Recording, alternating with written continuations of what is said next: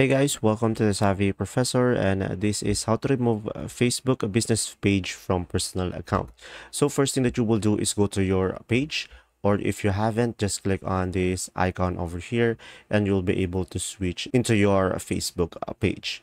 So from here guys, just simply go ahead and click on this profile icon and click on settings and privacy and click on settings.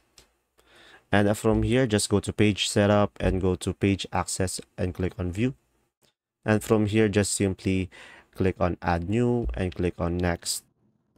And from here, just simply provide your second account, or if you don't have a second Facebook account, just simply create one so you can still access the page.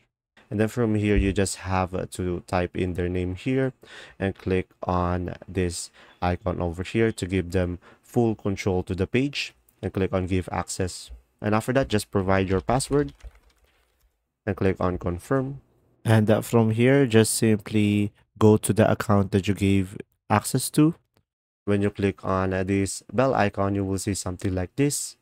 You have been invited, and just simply click on range view invite, and then from there click on next and click on accept.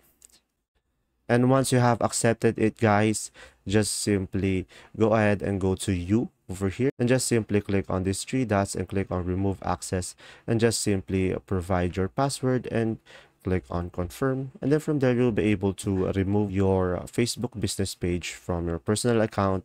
And then from there, you'll be able to access your